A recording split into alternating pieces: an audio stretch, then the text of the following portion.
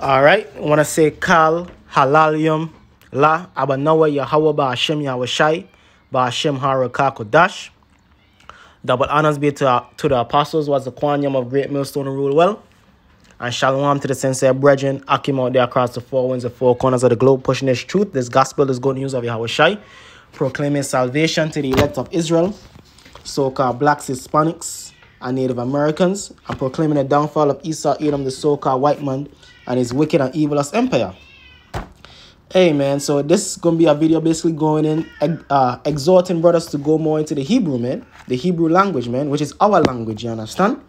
And I mean the Lashon Kodash, which is the holy tongue, man.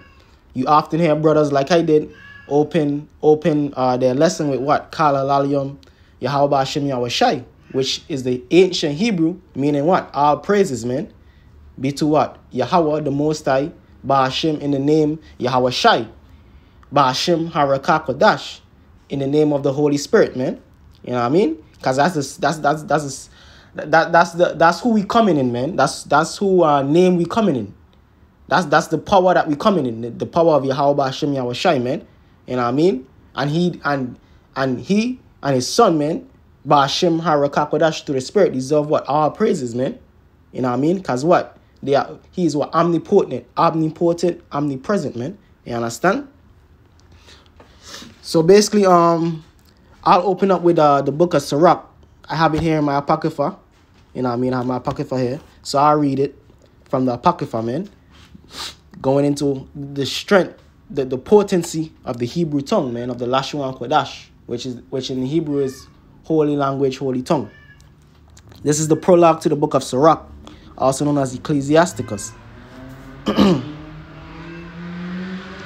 Wherefore, let me entreat you to read it with favor and attention, and to pardon us, wherein we may seem to come short of some words which we have labored to interpret. For the same things uttered in Hebrew and translated in another tongue have not the same force in them. So there it is right there, man. That's why what? When you want to get the full knowledge, wisdom, knowledge, and understanding of the scriptures, man, the fullness thereof, you have to go back to what? The Hebrew tongue, man, to understand what is being said, understand the context, you know what I mean, of what is being said, man, you know what I mean. Also understand the full force, man, of what is being said, man.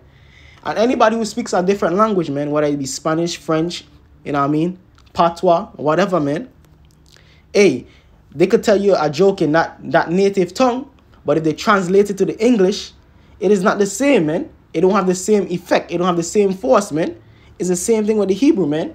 That's why it says what? Certain things translated, man, don't have the same force. They don't have the same effect. It don't necessarily have the same meaning, man. It just have a close meaning, man. You know what I mean?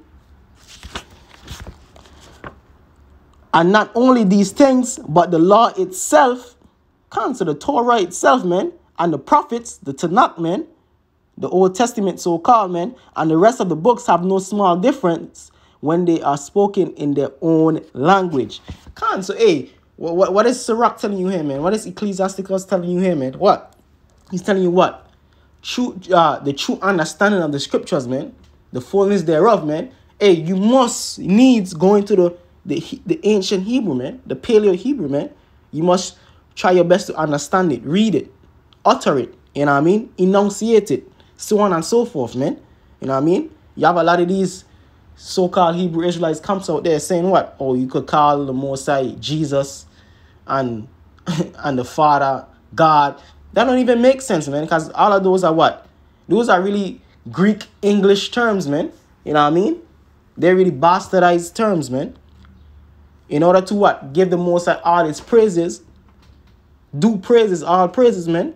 You have to what? Call upon, utter his holy name, man. Yahweh and his son's name, Yahushai, man. Yahushai, man. Yahweh and Yahushai.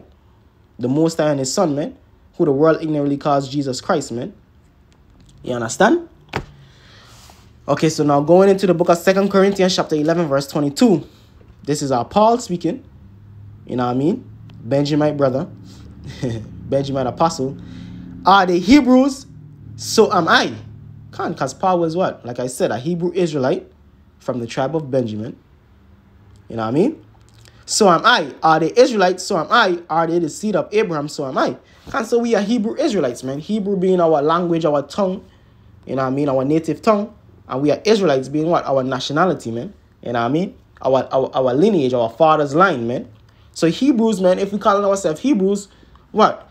We have to know how to speak some sort of Hebrew, man. You can't just be calling yourself a Hebrew and don't know a lick of Hebrew, man. And don't know nothing in Hebrew, man. You have to be what? Practicing, man. Practicing prayers, practicing words, you know what I mean? Generally just reading the language, understanding the different enunciations of the language, you know what I mean? The different prefixes, suffixes, you know what I mean? Stuff like that, man. You know what I mean? Because why? Verse 23. Are they ministers of Hamashiach? Which is how you say Christ in the Hebrew, Hamashiach. You know what I mean? The anointed one.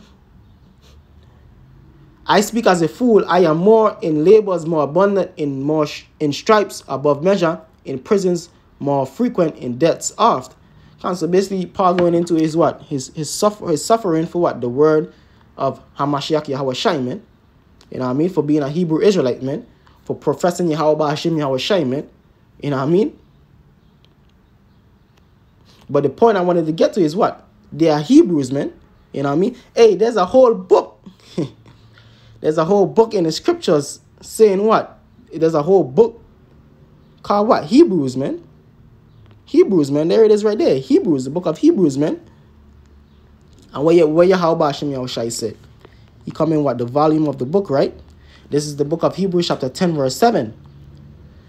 Then said I, lo, I come in the volume of the book. It is written of me to do thy will, O power.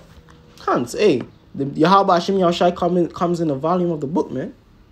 And that book is what? About the Hebrews, man. The Hebrew Israelites, man. That's the main character, the Hebrew Israelites, man. The pure tongue, man. Let's see if I can find that precept real quick, man.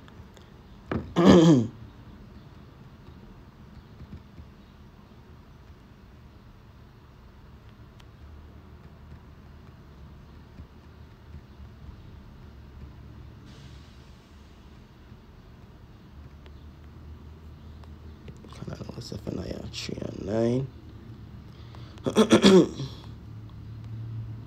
This is the book of Zephaniah,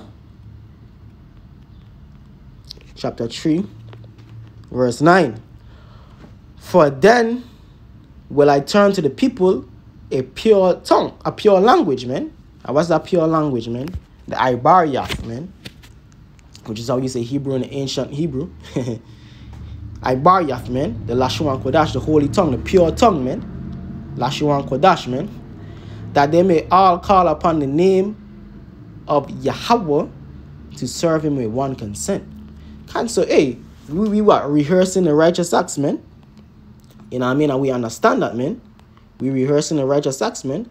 A part of that rehearsal is what? Learning the Hebrew, man. Because during the Passover, what? We have to know what? Speak the Hebrew, man, to the best of our ability. This is the book of Judges, chapter 5, verse 11.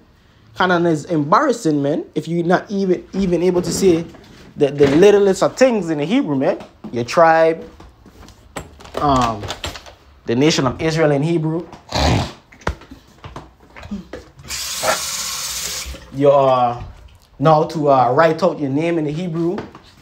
Write out different stuff, the characters, the enunciation of the characters. Those are basic stuff, man, that you belongs at least able to do to some sort of extent, man. We're not gonna get it perfect. We're gonna make mistakes because we grew up under that. We grew up under what? The heathen rule, Edomite rule, man, in captivity.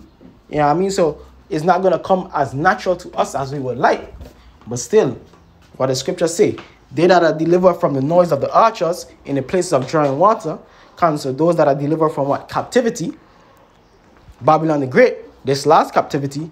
There shall they rehearse the righteous acts of the Lord. Can't rehearse the righteous acts of the Lord. What is that? The law, statutes, and commandments, man. You know what I mean?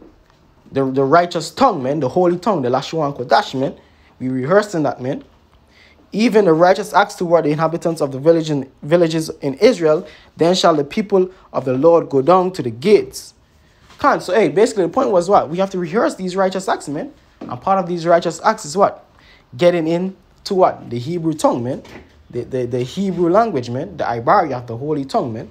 You know what I mean? Learning the alphabet, so on and so forth, man. Learning your name, so on and so forth, man. Prayers, so on and so forth, man. And right here, I have a tool, man. Well, a site, man. HebrewOldTestament.com, man. And when you go into this, it has what? So, let me see. Go to verse 1. It has what? It has the Assyrian Hebrew, which is up here. Modern Hebrew, they have it. Assyrian Hebrew. You have the Paleo Hebrew, man, which is the original characters, you know what I mean, of the Hebrew. And then you have the different transliterations, man. You know what I mean? You have the King James, the Latin Vulgate, you know what I mean? So on and so forth, man. And what you have the whole entire Torah right here, man, and Tanakh. The Old Testament so-called, man. So, hey, you could practice right here, man. And you could see what you're saying. You can mix and match, man, to see what you're saying. Because what? It has what?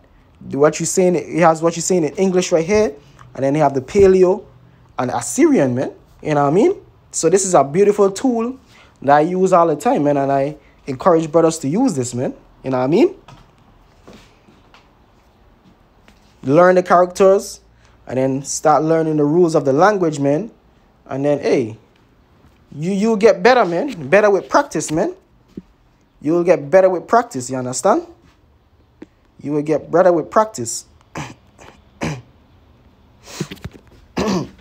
Let me see if I can find this other precept really swift. So let me read this precept again, man. They that are delivered from the noise of the archers in the places of drawing water, there shall they rehearse the righteous acts of the Lord, even the righteous acts toward the inhabitants of his villages in Israel. Then shall the people of the Lord go down to the gates. So, hey, we rehearsing the righteous acts, man. We practicing, man. You know what I mean? We not ignorant. You understand?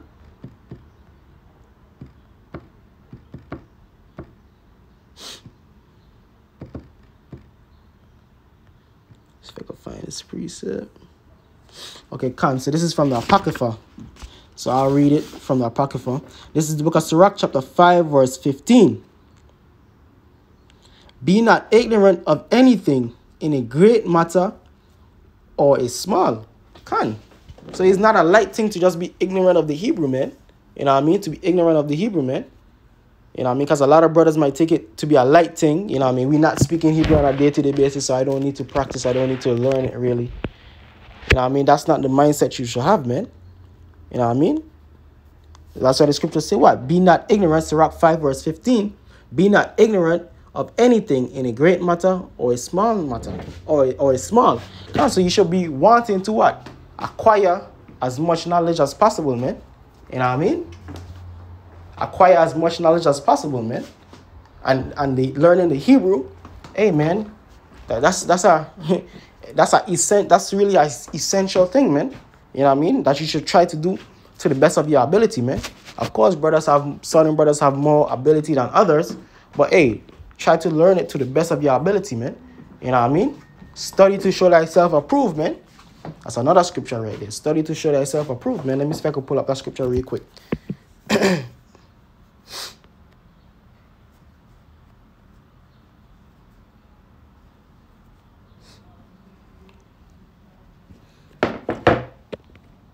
So this is the book of 2 Timothy, chapter 2, verse 15. Study to show thyself approved unto Yahweh. So study to show yourself approved unto Yahweh Hashem Yahushai, man. You know what I mean? That's why Yahweh Hashem Yahushai said, what? Blessed is the man that read it, man. You know what I mean? A workman that needed not to be ashamed, rightly dividing the word of truth. So we study, man. You know what I mean? Of course, it's a balance. You don't study to the weariness of the flesh, man. But you still have to study, man. Put in the time, man. Put in the effort. Put in the love. Put in the labor. Same way, man. And you learning about what? Your heritage, man. You learning your language, man. You know what I mean? You learning the fullness of what? Your history, man. You know what I mean? Learning that Hebrew. Learning the Lashon Kodash, the holy tongue, man. You know what I mean? So let me read that precept once again. 2 Timothy chapter 2, verse 15. Study to show thyself approved unto Yahweh, a workman that needed not to be ashamed, rightly dividing the word of truth. And hey, the Ibariath, man, the Hebrew, bring out that full essence of the truth, man. The full meaning of words, man. The full meaning of what is being said. You understand? The fullness thereof, man. That's what the Hebrew represents, man. The Lashon Kodash, that's what it represents, the fullness thereof. You understand? So with that, I want to say, Kal Halal Yomla, Abanawa Yahweh Bashim Yahweh Bashim Harakak Kodash. Double honors to the apostles who are Zaquanium of Great Millstone and rule well. And shalom to the sincere Akim brethren out there across the four winds, the four corners of the globe.